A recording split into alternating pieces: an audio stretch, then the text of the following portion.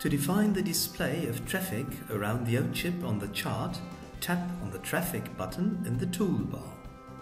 The Overview dialog to define all relevant traffic settings opens up. If connections to a radar exist, ARPA targets can be set visible at the top of the dialog. If AIS is connected, it can be set visible here too. The number of received targets is displayed below the respective button.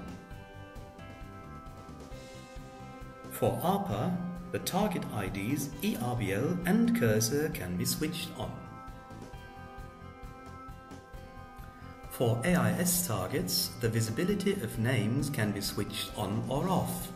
Sleeping targets outside a self-defined range, for example 20 nautical miles, can be hidden. The activation range defines the range around the own chip within which all targets shall be displayed. Dangerous targets, which meet the criteria for CPA and TCPA, are displayed regardless of the activation range. For both ARPA and AIS, the past positions can be shown with a defined length.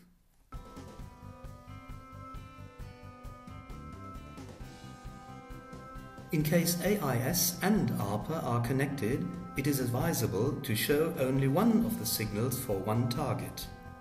As the signals from ARPA and AIS can be slightly different, the target association can only be performed provided certain conditions are met. If so, the signals from the same target will be displayed either as AIS or as ARPA.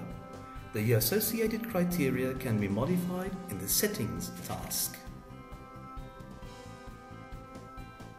If AIS or ARPA targets get lost within a defined range, alerts can be activated in the lower section of the traffic settings. In addition, alerts for CPA or TCPA can be activated. The display of the estimated rendezvous points with other ships within a defined range can also be handled in this traffic settings dialog. ERPA is a modified technique to detect dangerous targets, taking into account future alterations of the course based on the active route. Filter parameters for the targets allow for defining minimum length, minimum speed and maximum time.